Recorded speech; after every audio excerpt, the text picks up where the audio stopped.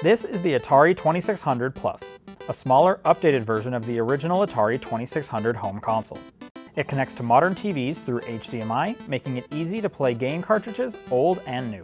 The best part, however, is that the 2600 Plus can play original Atari carts as well. Similarly, the 2600 Plus uses the exact same controllers as before, and just like the games, you can use the old hardware on this new device. It's really great to see Atari making new joysticks, since controller hardware doesn't often last terribly long. One thing that you'll quickly notice is that, just like in the 70s, these controllers are not wireless. This does add to the nostalgia factor, and we saw this with the Nintendo Classic consoles as well, but personally, I don't want to sit only a few feet from my huge TV. With all the cables and physical games I've mentioned, you're pretty quickly going to have a big mess on your hands. Just like the old days. Nostalgia. The 2600 Plus is out now and retails for $130. It comes with one joystick controller and the 10-in-1 game cartridge.